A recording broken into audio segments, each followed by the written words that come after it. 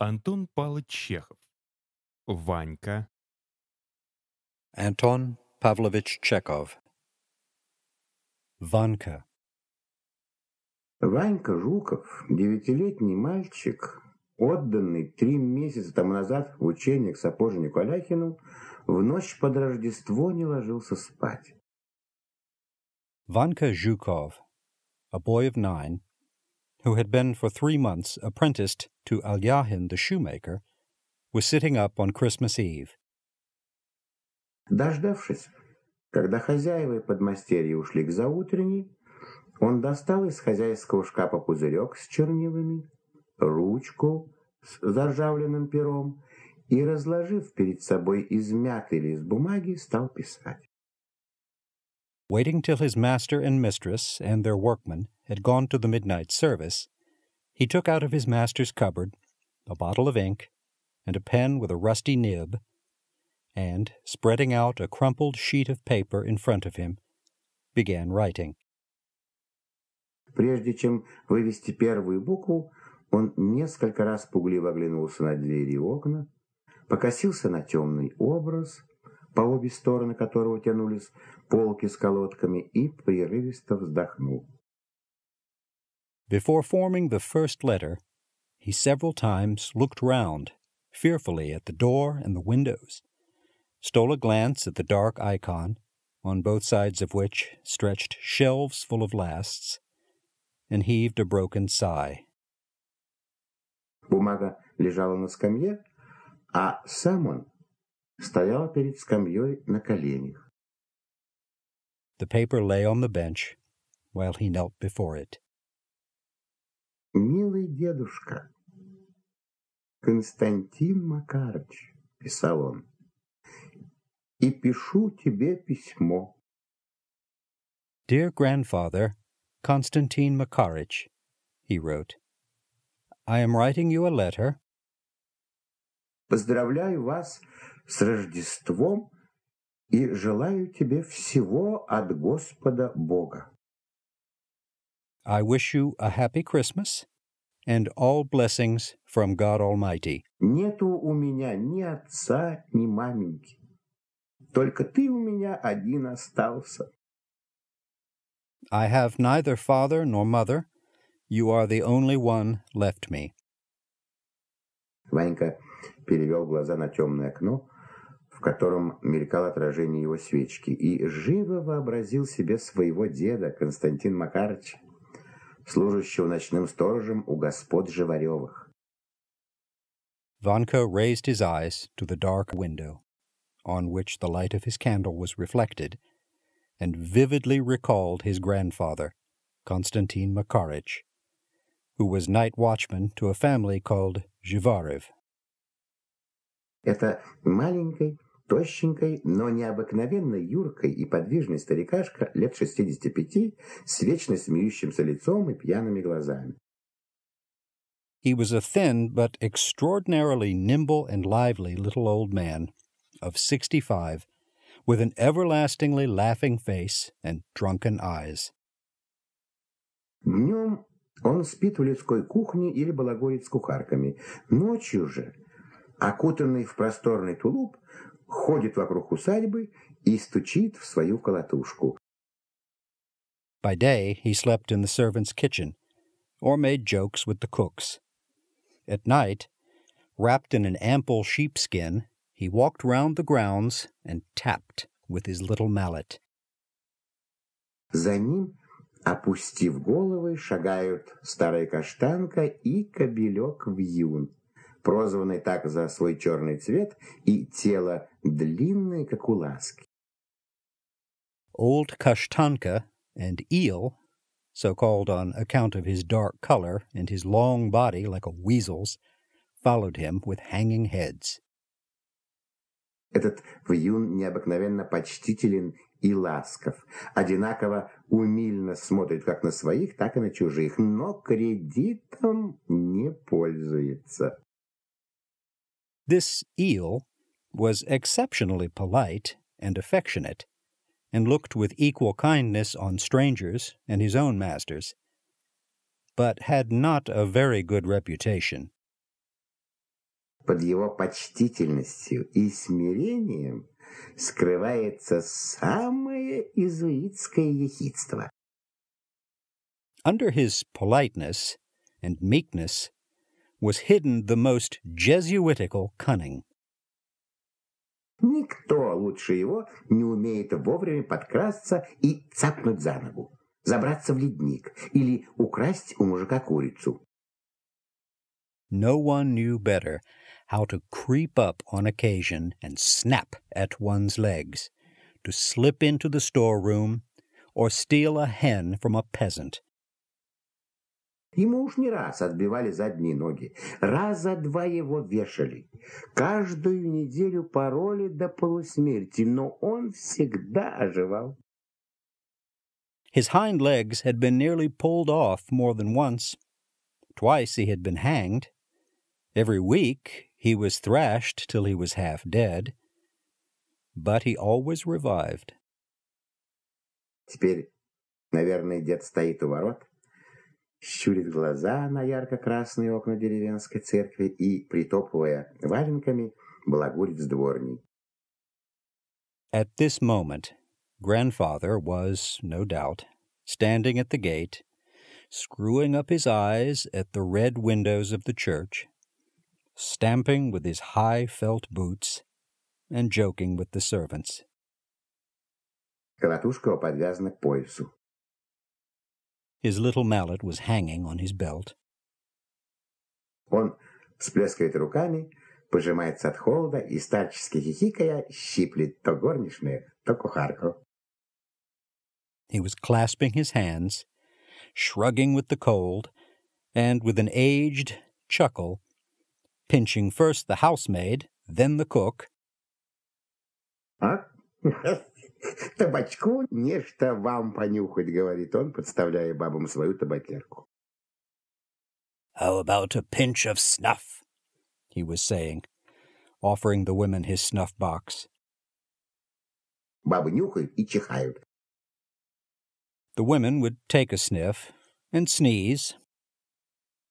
Дед приходит в неописанный восторг, заливается веселым смехом и кричит: «Ха-ха! Ха-ха! Отдирай! Примерзла!» Grandfather would be indescribably delighted, go off into a merry chuckle, and cry, "Tear it off! It has frozen on!" Дают понюхать табаку и собакам. They give the dogs a sniff of snuff, too. Каштанка чихает, крутит мордой и обиженный отходит в сторону. Kashtanka sneezes, wriggles her head, and walks away, offended. Вьюн же из почтительности не чихает и вертит хвостом. Eel does not sneeze, from politeness, but wags his tail. А погода великолепная. Воздух тих, прозрачен и свеж. And the weather is glorious. The air is still, fresh, and transparent. Ночь темна, но видно всю деревню с ее белыми крышами и струйками дыма, идущими из труб, деревья, посеребренные инеем, сугробы. The night is dark, but one can see the whole village with its white roofs and coils of smoke coming from the chimneys, the trees silvered with hoarfrost, the snowdrifts.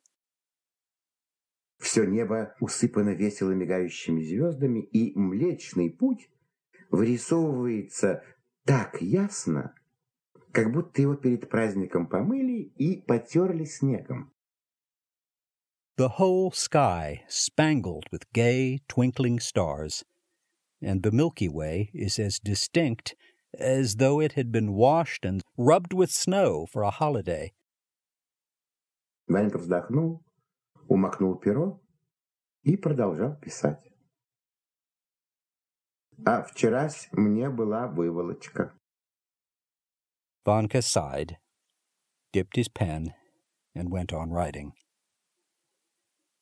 And yesterday I had a wigging. Хозяин выволок меня за волосье на двор и отчесал шпандарем за то, что я качал ихнего ребятенка в люльке и по нечаянности заснул. The master pulled me out into the yard by my hair and whacked me with a boot stretcher because I accidentally fell asleep while I was rocking their brat in the cradle. А на неделе хозяйка велела мне почистить селедку, а я начал с хвоста, а она взяла селедку и ейной мордой начала меня в харю тыкать.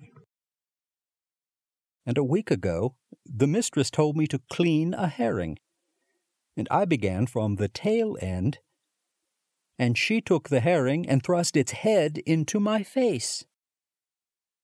Подмастерья надо мной надсмехаются, посылают в кабак за водкой и велят красть у хозяев огурцы, а хозяин бьет чем попадя.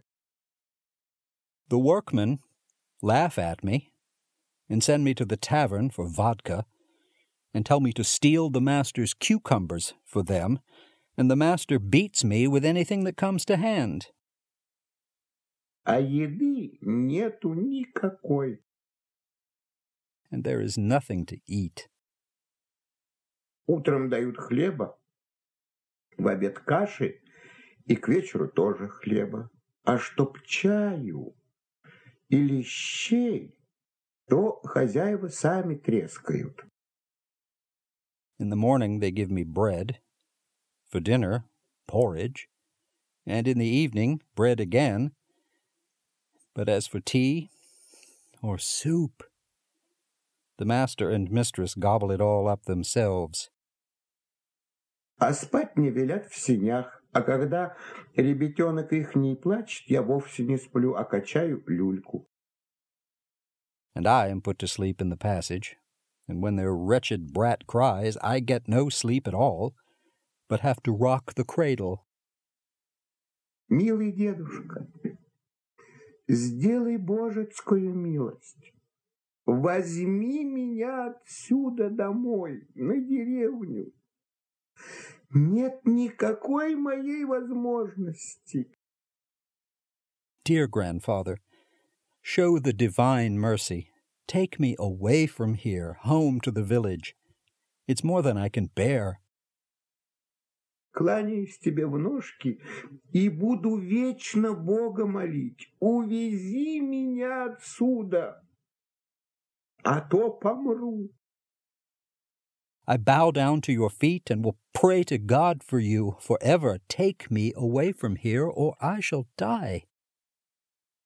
Ванька покривил рот, потер своим черным кулаком глаза и всхлипнул. Vanka's mouth worked. He rubbed his eyes with his black fist and gave a sob. «Я буду тебе табак тереть», — продолжал он, — «Богу молиться. А если что, то секи меня, как сидорову козу». I will powder your snuff for you, he went on.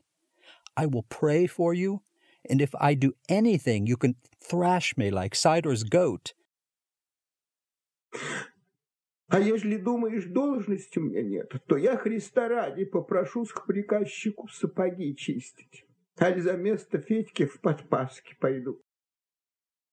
And if you think I've no job, then I will beg the steward for Christ's sake to let me clean his boots. Or I'll go for a shepherd boy instead of Fedka. Дедушка, милый, нету никакой возможности, просто смерть одна. Dear grandfather, it is more than I can bear. It's simply no life at all. Хотел было пешком на деревню бежать, да сапогов нету, морозу боюсь. I wanted to run away to the village, but I have no boots, and I am afraid of the frost. А когда вырасту большой, то за это самое буду тебя кормить и в обиду никому не дам, а помрешь, и стану за упокой души молить, все равно, как за мамку Пелагею. When I grow up big, I will take care of you for this, and not let anyone annoy you. And when you die, I will pray for the rest of your soul, just as for my mommy's. А Москва город большой. Дома все господские, лошадей много, а овец нету, и собаки не злые. Moscow is a big town. It's all gentlemen's houses, and there are lots of horses, but there are no sheep, and the dogs are not spiteful. Со звездой тут ребята не ходят, и на клир спеть никого не пущают. А раз я видал в одной лавке, на окне крючки продаются, прямо с леской и на всякую рыбу, очень стоящие. Даже такой есть один крючок, что пудового сома удержит. The lads here don't go out with the star, and they don't let anyone go into the choir. And once I saw in a shop window fishing hooks for sale, fitted ready with the line, and for all sorts of fish, awfully good ones. There was even one hook that would hold a 40-pound sheatfish. И видал которые лавки, где ружья всякие на манер бариновых, так что, небось, рублей 100 каждая. And I have seen shops where there are guns of all sorts, after the pattern of the master's guns at home, so that I shouldn't wonder if they are 100 rubles each.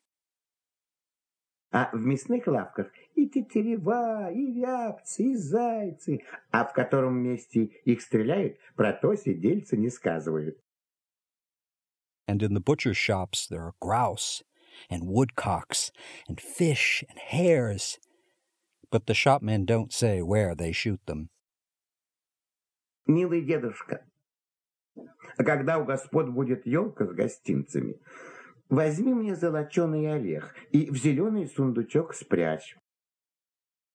Dear grandfather, when they have the Christmas tree at the big house, get me a gilt walnut and put it away in the green trunk.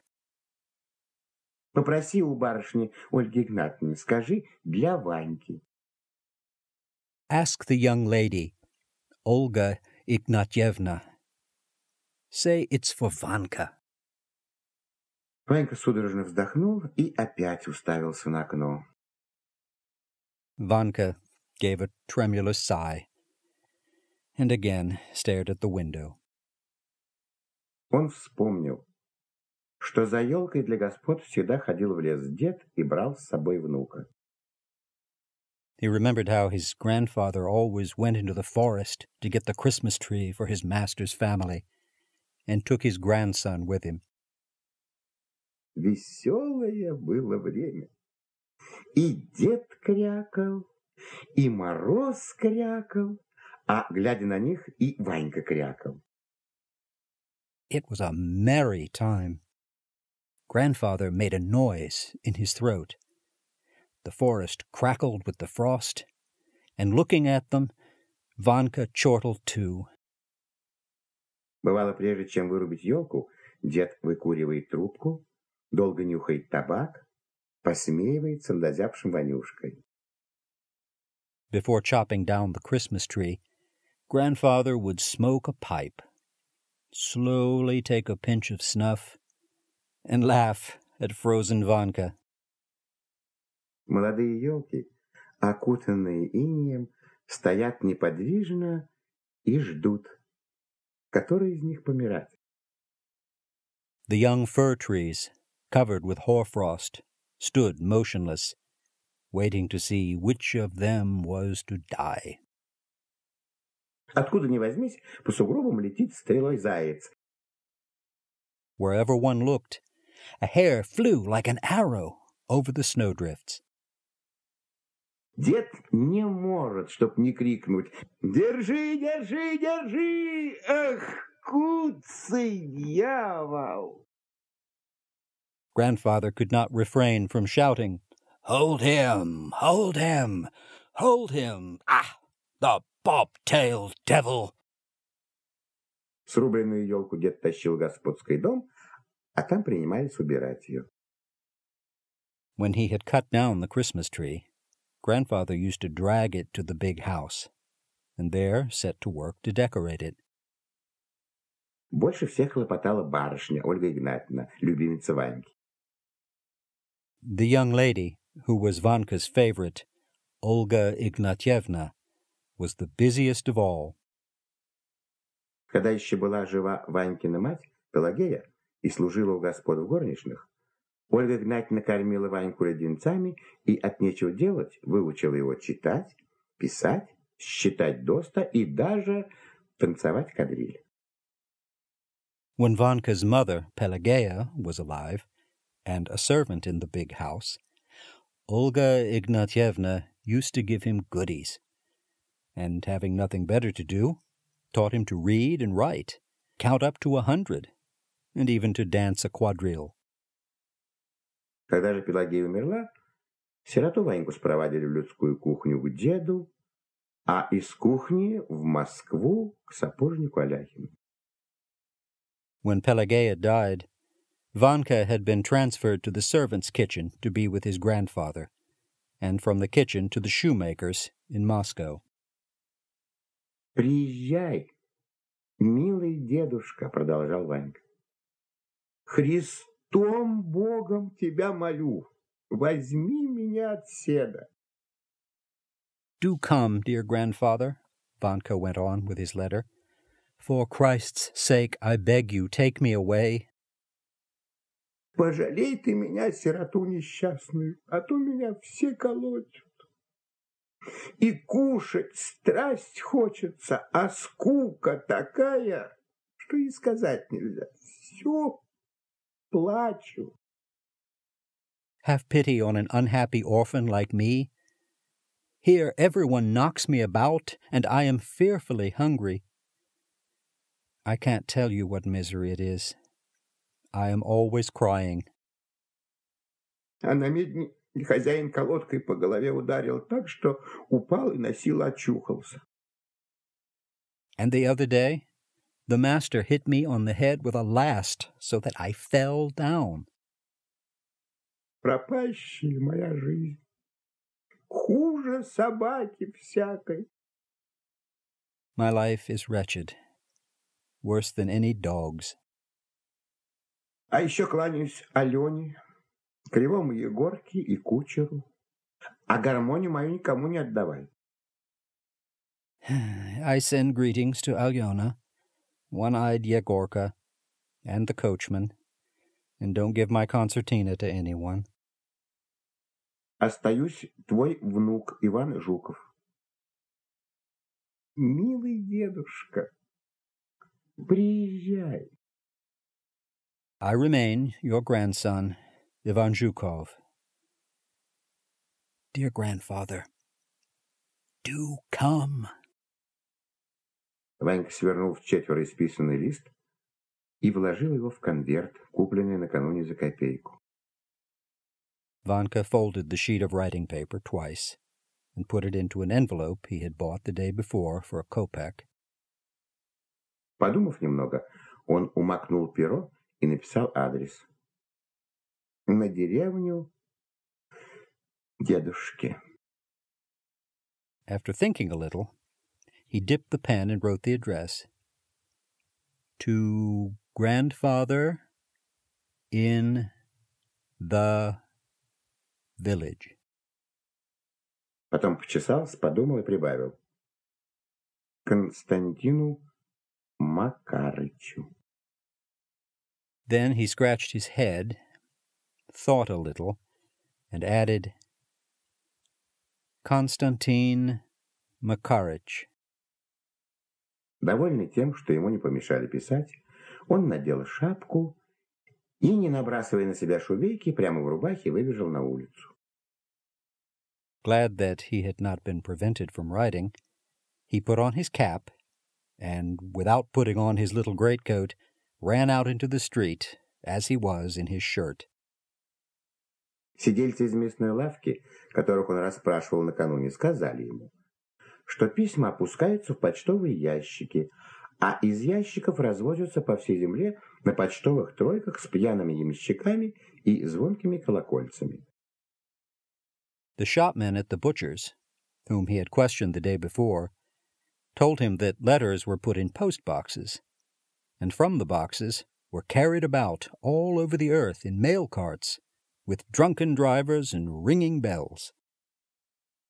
Ванька добежал до первого почтового ящика и сунул драгоценное письмо в щель. Vanka ran to the nearest post box and thrust the precious letter in the slit. Убаюканный сладкими надеждами, он час спустя крепко спал. An hour later, lulled by sweet hopes, he was sound asleep. Ему снилась печка. He dreamed of the stove. На печи сидит дед, свесив босые ноги, и читает письмо кухаркам. On the stove was sitting his grandfather, swinging his bare legs and reading the letter to the cooks. Около печи ходит вьюн и вертит хвостом. By the stove was Eel, wagging his tail.